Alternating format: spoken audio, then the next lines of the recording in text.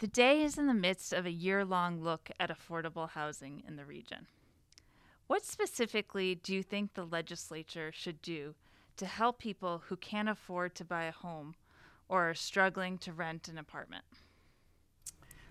Well, affordable housing is clearly a big issue throughout the state.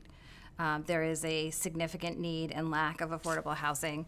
And I think it's important because many people have a different concept of what affordable housing is. Some people's idea of affordable housing is what we used to refer to as Section 8 housing. And they have this notion that if that comes into their community, it's going to decrease their property values. I think, first of all, the state could do a much better job at advertising some of the great programs that we do have to get into a house, an affordable home. We have programs through CHIFA where you can be a first-time home buyer, and many people don't recognize that a first-time home buyer in the state of Connecticut means that you haven't owned a home in 3 years. So you could have had a home before and then decided to sell it, if you're retired, et cetera, and then you want to get back in and have home ownership, you would be considered a first-time home buyer. And they have programs based on income where the state of Connecticut, as with this partnership we have with CHIFA, will help make the down payment on your home. Income-based, anywhere from $30,000 to $50,000 at some point. And that is not a program that many people know about that can help you get into your first home. The other thing is affordable housing. I like to call it mixed income housing because people have this connotation of what, again, affordable housing is. And affordable housing really means that not more than 30% of your income is spent on your home or your rental unit. And there are rental properties throughout southeastern Connecticut that are considered affordable housing, but most of us would say, wow, that rent is not even affordable. So I think we need to do a better job at marketing what we do have and explaining to the public or educating the public on what affordable or mixed income housing actually is, how it can benefit the community, and also the process of planning and zoning within the town. Many towns that I have the privilege of representing, sometimes when an affordable development comes in, people don't want it there because they don't understand how it works and they have a misconception of what it actually means. They believe that there's going to be increased crime or drug use, and that's actually just not the case in affordable housing. It's really mixed income housing. It's where your teachers or your police officers or your new engineers at Electric Boat can afford to live. So I think starting with doing a better job at marketing the programs we do have, which are vast and many people don't know about them, to also doing a better job of explaining to the community or educating them on what affordable or mixed income housing is, how it can be a benefit, how it can be an economic driver. And then bottom line, though, in the end of it, I think that the state this past year was looking at penalizing towns that don't have a certain percentage of affordable housing. And that may sound great on paper. I know that's something that probably the day supports. But if you look at it, the smaller towns that I represent, they don't have the infrastructure to be able to support affordable housing. They don't have access to sewer and water. They don't have access to transportation. There's not necessarily downtowns. So are you going to penalize rural towns that can't meet that goal? And instead of penalizing towns, I think that we should incentivize towns. Incentivize towns to try to work with their community to find out how they can incorporate affordable housing into the mix that makes everybody happy, and where it should go, what it should look like, and how they can give back to the community, but an incentive rather than being penalizing against towns. I also think that the legislature has done some things in this past session that many people don't know about. We made it so that you can have an accessory dwelling on your house. I actually did that myself for my parents. And local towns must adhere to that. So you're allowed to have an accessory dwelling on your property to maybe care for elderly parents or a loved one, et cetera. So we are making steps, but we definitely need to do more. All right, thank you. Okay, next question. Connecticut recently enacted a law designed to provide safeguards against lawsuits for out-of-state patients seeking abortions in Connecticut and any provider who helps them. Do you support efforts to make Connecticut such a safe haven? Well, I think you're talking about HB 514 5414. That was a bill that did two things, and there's a lot of misconceptions about that bill. The first thing it did is it allowed clinicians to work up into their top of the scope of practice, and the scope of practice is, it basically is their job description of what they can do within their confines of being an APRN or a PA or a physician. And performing a surgical abortion is within the scope of practice for both PAs and APRNs. So this bill, the first thing it did was basically update our regulations to name APRN and PA as being able to perform a surgical procedure that was within their scope of practice. People don't understand how scope of practice works. It's very confusing, but typically we do this all the time in public health. We will allow a respiratory therapist to do something because it's within their scope of practice. This one was unique because years ago, when our abortion laws in Connecticut were codified in state statute in a bipartisan fashion, it named just physician. Medicine has changed over the last 32 years, and now PAs and APRNs that do much more difficult procedures than this actual procedure it is within their scope of practice to do, but because it was in statute as just listing an MD, you couldn't do it. So you had to go through this process to add both PA and APRN to the regs. So that was the first part of the bill. The second part of the bill provided protections for our clinicians that are performing procedures in Connecticut from being sued from a third party in another state. Now, many of my colleagues will say, well, that's not constitutional. You can't have one state suing into another state for something that is done legally in that state. That sounds great, but Texas passed a law, which it was a little shady the way that they had written the language. So there was the possibility that it could be opened up if a woman traveled to Connecticut to have a procedure, a legal procedure done here in the state of Connecticut by a physician doing this legally. That physician could be liable for a lawsuit by not even that person's family member, but on behalf of a third party could sue that clinician. We wanted to make sure that we protected our clinicians in the state of Connecticut for performing something that is legal here in the state. We don't have enough clinicians here in the state of Connecticut. We're trying to attract them to come here to the state of Connecticut so they can care for our population. So we want to make sure those that are here are protected. And if this went forward, it would set a terrible precedent for other procedures that may come down in the future. What if another state decided that a certain procedure was illegal? Maybe it's a life-saving procedure. And yet, if somebody came here for that procedure, our clinicians could be sued. So that's why I supported the bill. Okay, thank you. All right, next question. The state's surplus has grown to over $4 billion. Do you support the decision to use some of that to lower the state's pension debt? Or do you think more should be returned to the taxpayer? Well, that's an interesting question. So if you take the surplus and you return it to the taxpayer, I can understand how you have the surplus. It can be considered overtaxation in some level. You're sitting there with everyone's money. But if you're paying down debt, then you're not going to have to go back to the taxpayer to help fund the debt payment. I'm somebody who would like to pay down the debt. We have exorbitant debt in the state of Connecticut. But I don't want to spend the whole surplus on that because although we have a surplus now, we are looking at major deficits in the next 2 years in the state of Connecticut. So right now, the state of Connecticut looks flush with cash, but the majority of that is because we've received so much federal funding over COVID. That federal funding, we're just printing money in Washington, has led to inflation and everything else we're seeing. But we have this, cachet of cash sitting there. You can see the governor during his campaign has been passing it out here and there. But I don't think that we should be looking at that frivolously. I think we should either be paying down some of the debt. I know that my caucus has offered tax incentives and tax relief. I would like to see some of that money, more of that money used to help people be able to pay their heating bill this winter.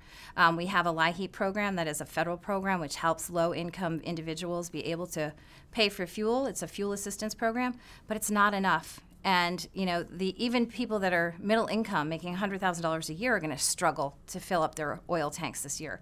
I don't want to see anybody go cold or freeze over this, the next few months that we're going to see cold weather come in.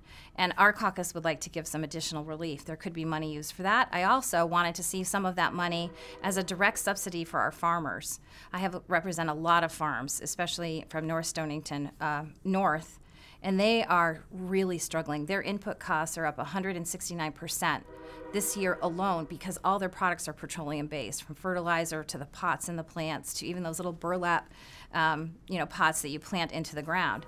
They are struggling with the price of diesel oil, and a direct subsidy to keep our farmers whole or even surviving is something I think is well worth the money. Okay, thank you.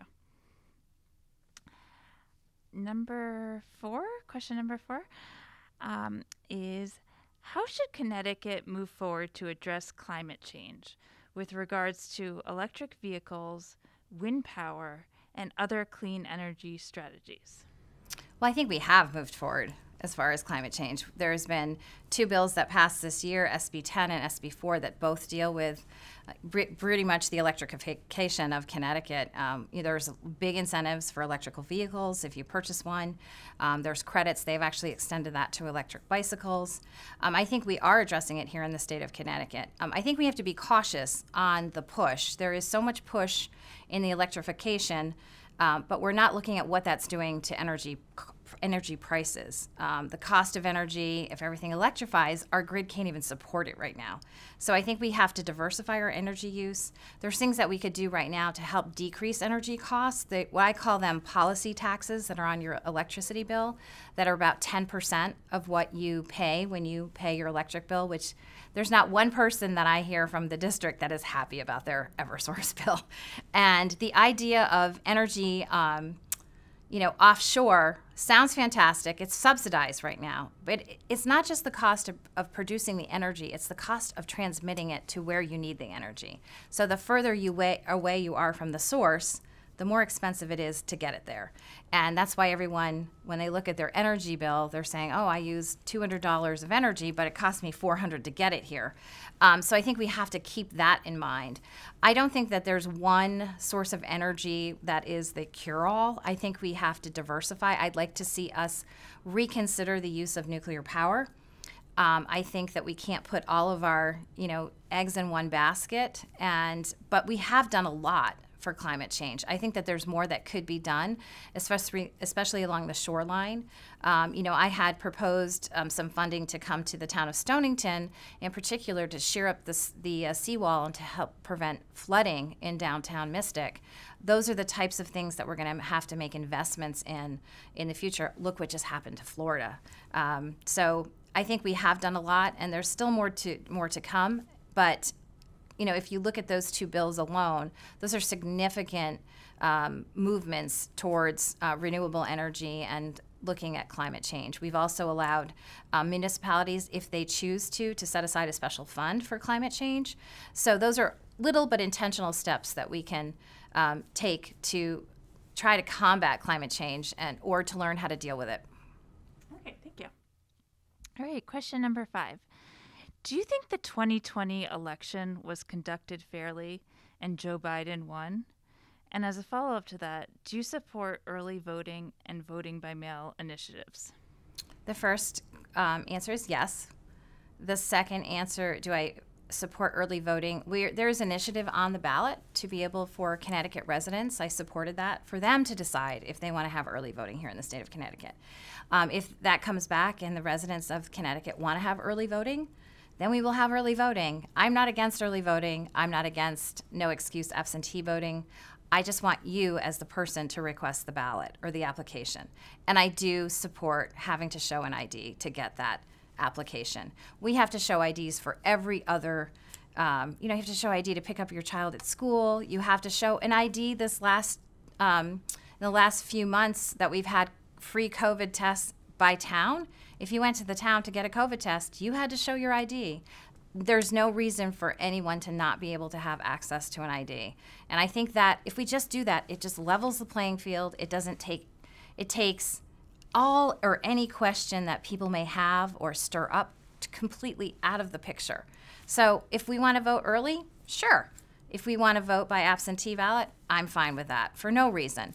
No excuse absentee ballot. I think one of the big questions that comes up in the legislature is how early is early? Now, our town clerks, when we were talking about this, many of our town clerks are against early voting because they don't know how they're going to do it. How early is it? Is it a month? How do I have a special secured location to be able to vote, to come into town hall to vote if it's a month early. So I think those are the things, once we get the vote from our people in the state of Connecticut, if they want to have early voting, which I think will probably pass, then it becomes the legislature's job to decide how early is early. I can think of elections just recently in the state of Connecticut where even if it was 3 weeks before an election, something happened with a candidate and they decided to get out of the race, that person's still on the ballot. So if you voted early, you might have voted for someone who's no longer in the race. Do you want to, how do you pull back that ballot? So there's, it's not as easy as it sounds. We just have to figure out what the right accommodations are. So people have access, they can come in and vote when it's convenient. And we have a method to make sure that those that are voting are really the people that are voting. Okay, thank you. All right, and the last question, this is a little more specific to the 18th district. So the question is, how do you think the growth at Electric Boat will impact the region? And how, as a legislator, will you help the region prepare for that growth and an influx of employees in a way that benefits both the employees and the residents who currently live here? Well, that's an interesting question. So, as we all know, Electric Boat is slated to hire about 15,000 people over the next X amount of years. And that also, though, is accounting for people that are retiring. So it's not 15,000 necessarily brand new people coming to the district. As you have people retire, they're replacing those folks. I have been working closely with the developers in the town of Groton and other towns that are coming up with ideas. They run it by Electric Boat for housing, for accommodations, for restaurants, for other things that people that are coming to this area, and many of them are young, would like to see, so that when Electric Boat does make an offer to, let's say it's a young engineer, that they are happy to be in the area, that they feel fulfilled, they like the housing, there's enough for them to do, and places for them to meet up with other folks of their age. So we've been closely working together. When developers may come to me with ideas, I have a way to be able to bring it to Electric Boat and show it to them, and either they're excited or say, oh, I don't think this is going to work.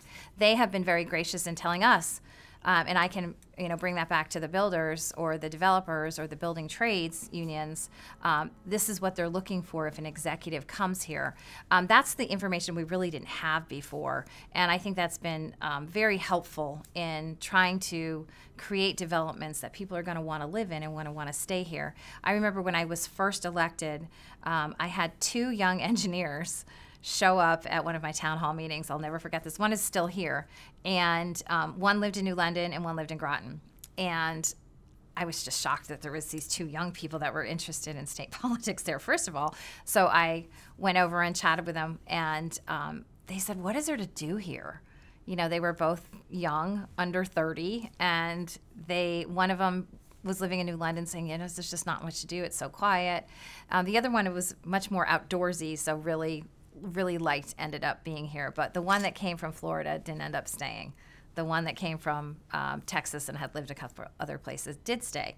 And those are the folks that we want to obviously assimilate into our community and embrace them. And New England in and of itself is not always the most friendly place to come if you're coming from another state and you don't know anyone. So we want to make sure that people that do come here, that are younger, that have their whole lives ahead of them, that maybe we would love to have them stay and have a family and live their lives here and be part of our community, feel welcome, that there's enough to do, and they have the information to showcase all that Connecticut has to offer. Because I hear that even from people living on the subbase. They say they think just Route 12 is Groton, where once we get them involved, we've gotten some involved in like our local chambers, and they're going to different events around the district, whether it be in the city of Groton or Mystic. They see, wow, there's more to offer than just Route 12. So I think we have to do a better job at that. And, my relationship with Electric Boat is such that we can work together and with the towns also to make sure that we have the ability to, when we are successful in bringing these folks here, make sure that they're happy with where they are. And it's not just Groton. There's many engineers that live outside. We have some that live up north. A lot live in Norwich. A lot of them live in Westerly, Rhode Island, because it's just a fun place to be. And, it has a thriving downtown. So I think we could learn some lessons from what's happening over in Westerly.